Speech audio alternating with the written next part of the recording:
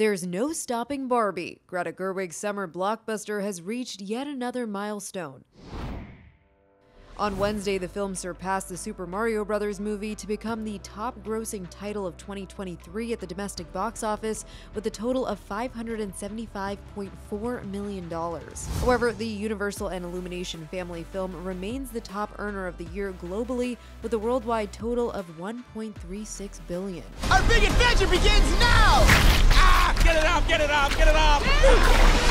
But Barbie isn't far behind and expected to overtake Super Mario Bros. No later than the first week of September. Once it reaches that milestone, Barbie, starring Margot Robbie as the iconic doll, will strut past Frozen 2 as the top-grossing movie of all time, live-action or animated from a female director. The Barbie run has been filled with history-making moments. Gerwig has already become the highest-grossing female director of all time at the domestic box office, and Barbie became the first live-action film in history that was directed by a woman solo to join the global billion-dollar club. For more updates to this story, head to THR.com. And for the latest entertainment news and updates, keep watching the Hollywood Reporter News.